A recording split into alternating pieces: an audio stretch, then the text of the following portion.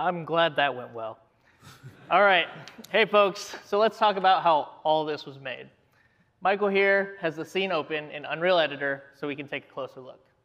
For the environment, we built this level using Quixel Megascan assets, many of which are available in the Fab UEFN plugin.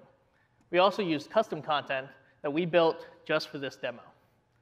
For the gameplay you just saw, we hand-placed enemies using a creative device called a guard spawner, which generates the aliens that you saw at specific locations. However, we wanted to do more and introduce dynamic play that goes beyond what the current creative devices can do. So to do this, we used our new programming language called Verse. So in this short section of code, every second, we grab the position of the player. And for each spawn location, we then calculate the distance to the player. And if it's within a certain threshold, we tell that guard to spawn into the level. So now we have gameplay that's more reactive to the player's actions. This is just a short example of using Verse, but for a deeper dive, check out the Verse Tech Talk later today. Now, Michael is going to show us how we put the intro cinematic together. Hi, everybody.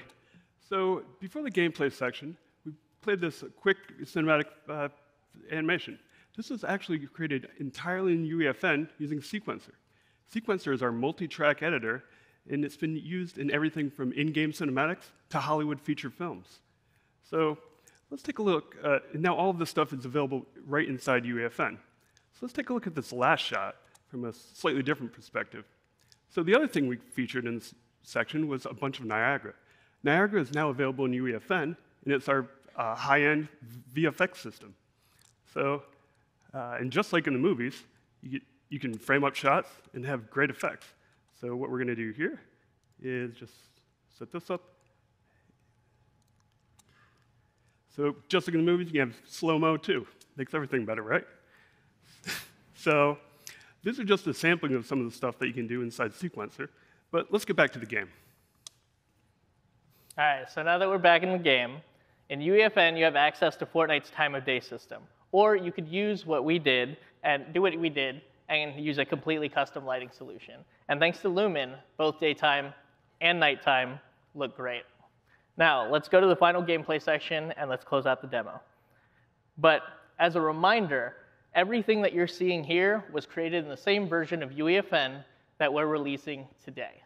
I think I'm going to jump in here and help you, Ray. I'm all for that.